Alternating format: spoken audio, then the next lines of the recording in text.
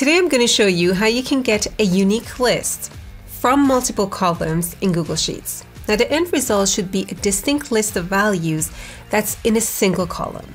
Now there is actually a simple function for this, which I wasn't aware of until someone brought it to my attention. I used to use array syntax, which is much too complex. So let's just check out the simple version.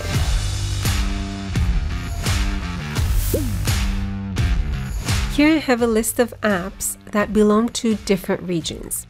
I want to create a distinct list for the apps in a single column. So notice I have multiple columns here. I want my unique list to return a single column. Now you're probably familiar with the unique function. This function returns a unique list from the provided source range. Let's say my range is just this column here. I close bracket, I press enter, and I'm going to get a unique list for this column. So in this case, I have a unique list, but if Baden was repeated here, fighter should disappear and Baden should be there just once. So I'm just going to paste it here as well.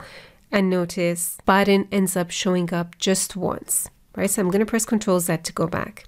Now there is another argument for unique that says by column. This is something you need if your data is in columns instead of rows. So for example here, instead of looking at A2 to A13, I want to look at multiple columns, so a single row, then I can turn this argument to true. This time I get the Rambler show up just once. Now what if we have a matrix, like in this case? Can I just do unique and get the whole range? It doesn't work, right? Because it looks through this combination of columns and then it will remove any rows that occurred again, but that combination has to be exact. So for example, if I copy this and paste this right here, I end up seeing that combination here just once. But that's not what I want here, right? So I'm going to press Ctrl Z to go back. Instead, I want to get everything in a single column. This is where you can use the flatten function. Before using unique, let me just show you what flatten does. This is going to bring everything into a single column. Okay, so if I scroll down, we can see all the empty cells show up in there as well. Now that we've flattened everything, we can use unique on this flattened version. And now we have a distinct list for our apps in a single column. Now, what if I want to get a distinct list for different columns, columns that are not right beside each other? I can use flatten here as well. So if we take a look at the arguments for flatter, it takes a range and it can take multiple ranges. So one range can be North America. The second range is South America. Now, when I close bracket and press enter, I get my flattened list for these two separate ranges. Now again, I can put this inside the unique function to get a unique list for the apps. So notice here, the empty cell ended up to be somewhere in the middle. If we want to get rid of that, we can use filter. Now you can either filter the final unique result, or we can put filter right here and filter the flattened part before we get our unique list. It's really up to you. I'm going to put it right here. So let's open bracket here. The range that we want to filter is this, right? So it's basically what we see here right now.